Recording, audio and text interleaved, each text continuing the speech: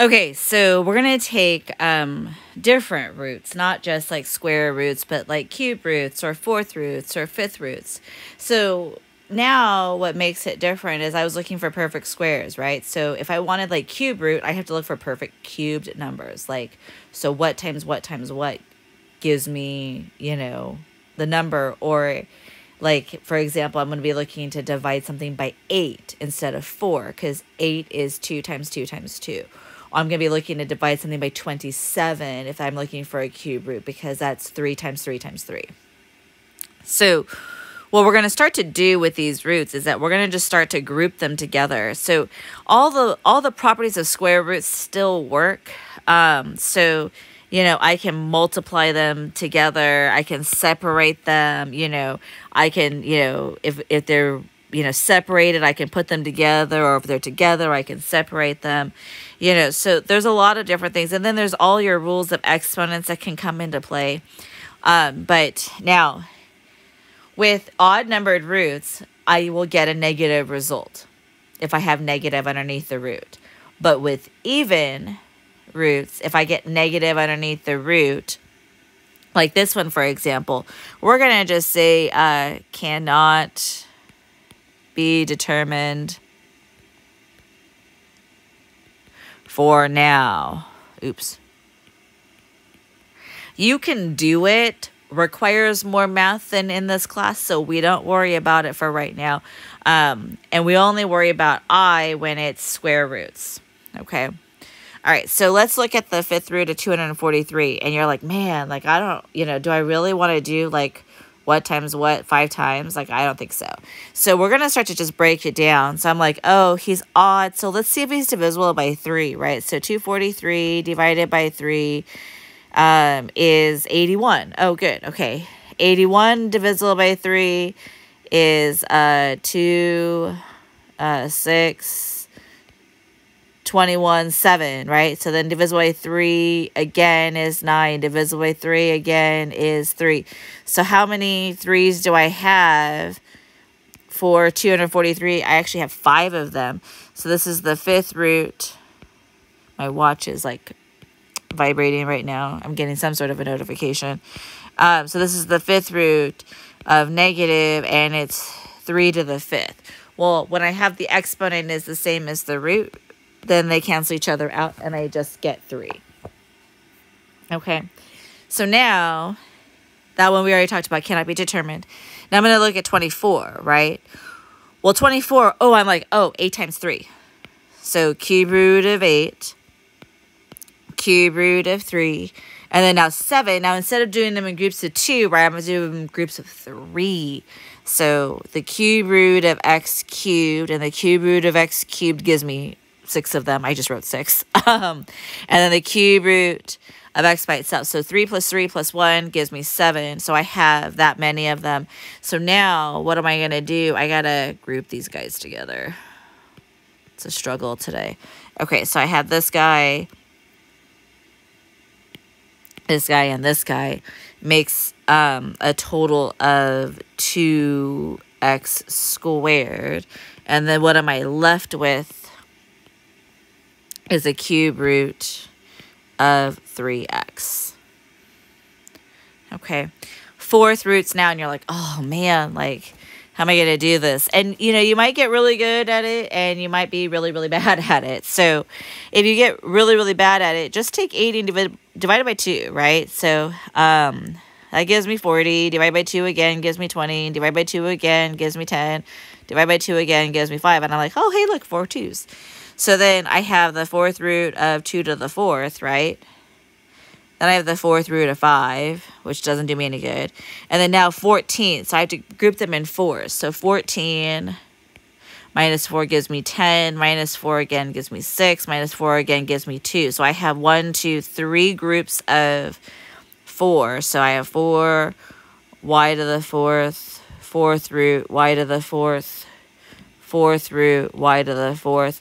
So that gives me 12 of them, and then I'm left with a fourth root of y squared underneath there. So now what I'm pulling out is 1, 2, 3, and a 2. So I have a 2y cubed, and then what am I left with is a 4th root of 5y squared. Okay, and I'm like, oh yeah, a's, I can reduce those first. So I get the 4th root of a to the 8th. And I'm like, oh yeah, I could do this 4th root, a to the 4th, and a 4th root of a to the 4th gives me a squared. Yay! All right, that's pretty cool. I have a lot of examples. See, look at all these. It keeps going, it keeps going, it keeps going. Okay, so let's go ahead and let's rewrite this as 1 root. So I'm going to take 96 and I'm going to divide it by 3. So I get 32. So this becomes the 4th root of 32x to the 5th power because I can subtract my exponents. So now my 32 divided by 2, 16, divided by 2, 8, divided by 2, 4, divided by 2, 2. So I have a total of 5 2's.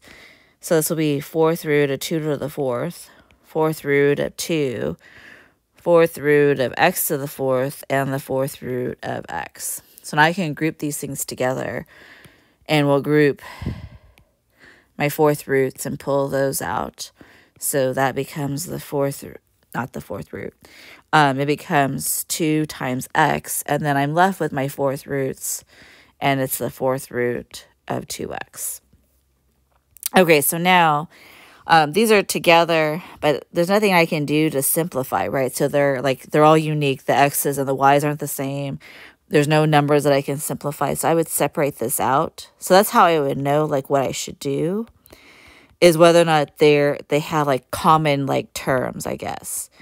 And then I would go through and simplify that. Okay, so 48 is divisible by 4. And 12 is divisible by 4, so this is 16. So this is the 4th root of 2 to the 4th, because there's 4 2's in there. And then the 4th root of, oh my goodness, my pencil is acting all funny right now. The 4th root, x to the 4th, 4th root, x to the 4th. That gives me 8 of them, and then the 4th root of x squared makes a total of 10. And then I have the 4th root of y to the 4th, and the 4th, it is not wanting to work today, 4th root of y to the 4th. So now I can go ahead and I can simplify. So I have 2x squared, 4th root of x squared, and then I'm left with a y squared in the bottom. Okay. Now, b is the base. So I can rewrite roots as fractional exponents. P is the exponent, and r is the root. Okay, so if I have 8 to the 2/3, that's actually the cube root of 8 and then squared. So the cube root of 8 is 2, so then it's 2 squared, which is 4. I typically do my roots first, and then I square or I do my exponent afterwards, if I can. So this is the cube root of negative 64. So it's what times what times what gives me 64, which is actually 4. So that's just negative 4.